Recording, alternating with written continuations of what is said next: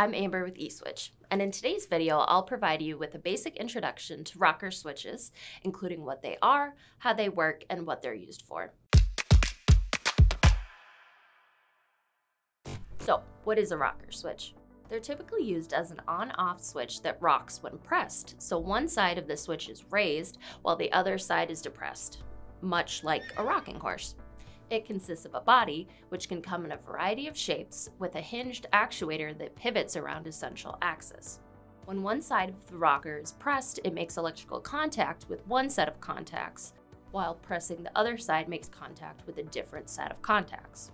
Rocker switches are ideal for simple on-off functions and are often used for applications that require clear visual and tactile feedback.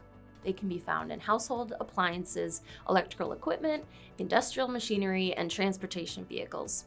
eSwitch offers a range of rocker switches from miniature size with low current ratings to power-rated industrial use rockers with horsepower ratings. The 300 series is one of our most popular miniature rockers.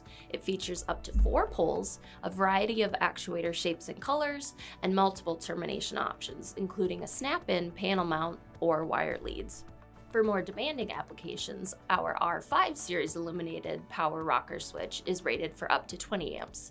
It fits an industry standard 30 by 22 millimeter panel cutout and can be fully illuminated or non-illuminated with 8 different actuator marking options. The R5 has panel mount snap-in design with quick connect termination or wire leads.